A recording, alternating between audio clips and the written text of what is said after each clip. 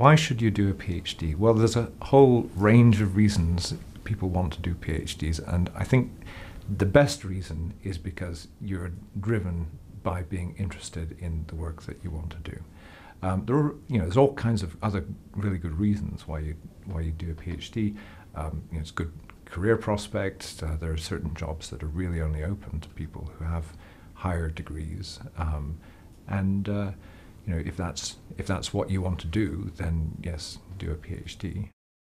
The department, or many of the groups, are recognized as internationally leading research groups, and the research here is, in many areas, is really world leading.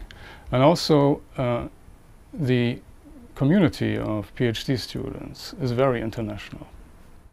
A PhD in mathematics means studying a branch of mathematics in depth and getting to the research frontier. I think PhD students are very privileged.